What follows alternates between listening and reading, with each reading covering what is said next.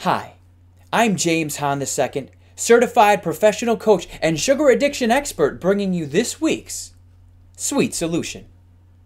Did you know that fat does not make you fat? Ever since the late 1970s, Americans have been obsessed with low-fat food. Coincidentally, ever since the late 1970s, Americans have packed on more and more pounds, leading to the greatest obesity epidemic in the history of the world. Why? Well, whenever you remove fat from food, you also remove the flavor.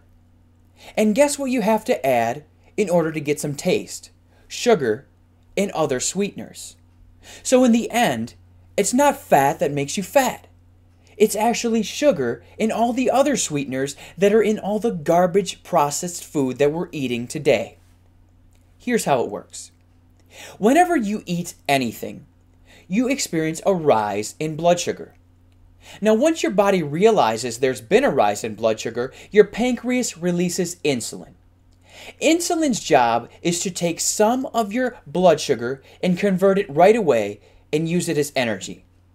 Now, the excess that's not used for energy gets taken back to your liver and other muscle tissues, and it gets stored as, guess what? Fat for later use. So, the goal isn't to remove fat from your diet. The goal is to control your blood sugar. Well, how can you do that? Here are 3 tips. Tip number 1. Eat breakfast every day with protein within an hour of waking up. When you wake up in the morning, your blood sugar is going to be naturally low. So what you want to do is you want to stoke the fire.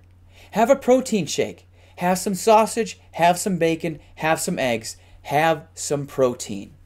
Not only is that going to get the engine started, it's going to jumpstart your metabolism, and you're going to be burning fuel a lot more efficiently throughout the day.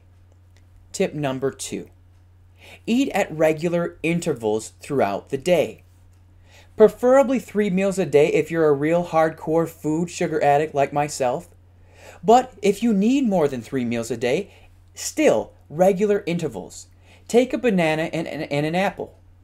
Eat the banana at 10 and the apple at 3. Regular intervals will maintain your blood sugar throughout the day, keep you full of energy, and keep those nasty food cravings away. Tip number 3.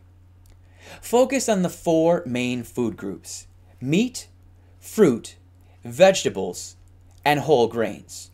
That's it. It's simple. Granted, in the American toxic food landscape, it's not always easy, but it's simple. If you do nothing besides getting rid of sugar and refined flour and follow these 3 simple tips, you will lose weight, you will be happier, and you will have more energy.